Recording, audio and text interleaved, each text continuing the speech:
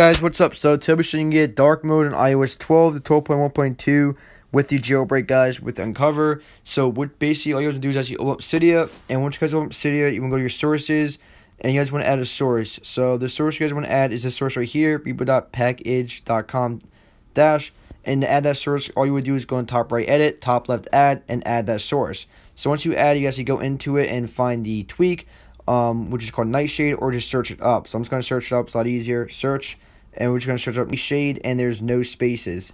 So the one is this right here. And you see your package is compatible with your device. So this is the dark interface, or the dark mode we could get on basically the iOS 12, 12.1.2 jailbreak, and this does work with the iOS 11 jailbreak also. So basically to get dark mode with Noctis and stuff like that, or Eclipse, you basically have to like crack it to get the full version of it, and it's basically like getting it for free. But you really shouldn't do that, and it could also mess up your device since you're getting it from an unknown source or from like a third-party source instead of from the actual source it's from. But Nightshade is the full version, guys, and it's for free, and you guys get the dark mode with it. So it's pretty cool, guys.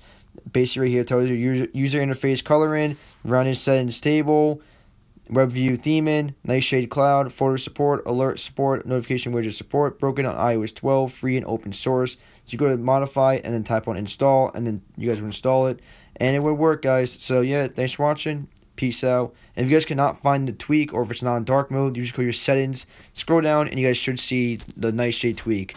That's basically where your tweaks will be if it pops up in settings. But you guys, peace.